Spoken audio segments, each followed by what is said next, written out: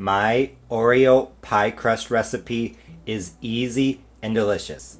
It's the perfect crust for desserts like cheesecake, strawberry pie, and of course, Oreo pie. I am using one 14.3 ounce container of Oreos, but of course you could use some other chocolate sandwich cookie. I am using 2/3 of that container, or 9.5 ounces, or 266 grams. I think it's around 23-ish cookies. The first step in the recipe is to crush the cookies. I don't have a food processor, so I'm just going to crush them in a bag with a rolling pin. I am going to crush the entire cookie, so I'm not going to remove the cream filling. Like I said, I'm just literally going to put these into a bag. I am using a quart-sized bag. Make sure that the bag is big enough. Push out the air, and then take your rolling pin or even your hand. If you don't have a rolling pin, I'm sure you could put the bag on the floor and just step on it. Now is your opportunity to take out your frustration in life on an inanimate object. After about a minute or two, I'm done crushing the Oreos into crumbs. The next step is to melt the butter. Here I have 1 stick or 8 tablespoons of unsalted butter. I'm going to put this into the microwave, melt it, and then add in the crushed Oreo. I just finished melting the butter. It took about a minute on high. Now I'm going to add in my Oreo cookie crumbs. But first I'm going to look in the bag to see if there are any big crumbs that I didn't get. Squash them with my fingers really quickly and then pour them in.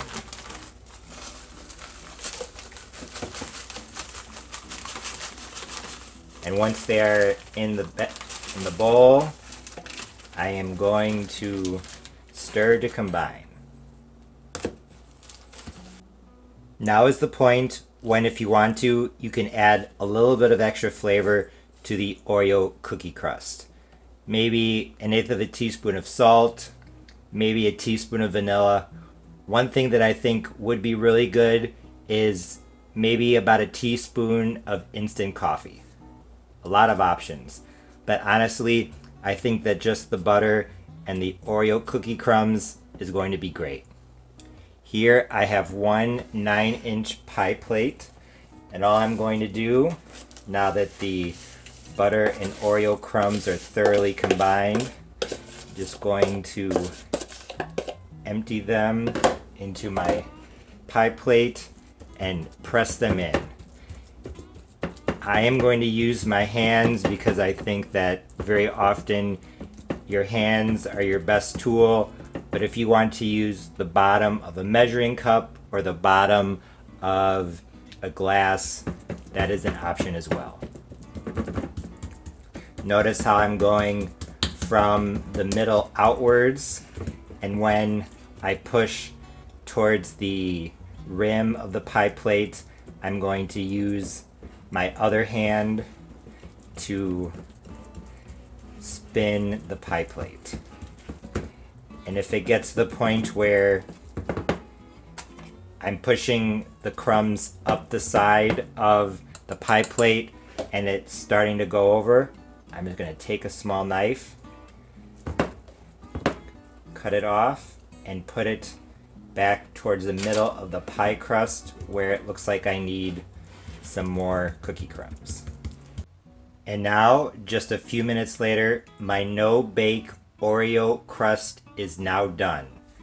Like I said, the key is to use your hand or a glass or a measuring cup to press near the edge and press it up along the rim, using your other hand to spin the pie plate and also to help push back the crumbs. And for example here, if the crumbs start to get a little too high, using a small knife to cut them back and then putting them where it looks like the crust is a bit thin. You could definitely bake this pie crust if you wanted to. I would bake it at 350 for 10 minutes and then see how it is. Because like with most things, you can always bake it for longer or add more of an ingredient, but you can't take away. But like I said, this is a no-bake crust, so I'm going to just put this in the refrigerator for 2 to 3 hours to let it harden, and then I am going to use it for a pie. Although your Oreo pie crust should be ready after 2 to 3 hours in the refrigerator, I let mine sit overnight. As you can see, I wrapped it in a produce bag just so that it didn't dry out, since, like I said, I did leave it in the refrigerator for a bit of time, almost 20 hours actually. Here is the finished crust. You can see it's firm to the touch. It smells incredible. If you like Oreos, you will absolutely love this Oreo crust recipe. Like I said, you can use it for a ton of things: cheesecake, strawberry pie, some sort of cream pie, but I'm going to use it in an Oreo pie. This no-bake Oreo pie crust recipe turned out great. With only 2 ingredients and a few minutes, I made the perfect base for many desserts. This crust would be perfect for things like cheesecake, brownies, as well as pudding pies. Like a no-bake Oreo pie. Recipe coming soon. I also experimented with a kind of lemon icebox pie. I really like the combination of chocolate and citrus, and even though this pie did not look as great as I would have liked, it definitely tasted delicious. My only real critical comment is that since this is a no-bake pie crust recipe, it doesn't hold together as well as a baked crust. I noticed that when I make a baked graham cracker crust versus a no-bake graham cracker crust, the no-bake crust definitely does not hold together as well when I try to cut the pie. And this Oreo pie crust was the same. If you want to get nicer slices, I would definitely bake the pie crust, maybe 355 Fahrenheit for 10 to 15 minutes. Also, even though I think it's already good, if you did want to add a little bit of extra flavor, I think maybe you could add half a teaspoon of vanilla, a dash of salt, or maybe up to, like I already said, 1 teaspoon of instant coffee. So, if you want to start a chocolate-based dessert off right, be sure to make this no-bake Oreo pie crust recipe. It's easy and delicious, and I know you'll love it. As always, thanks for watching. See you next time. Bye.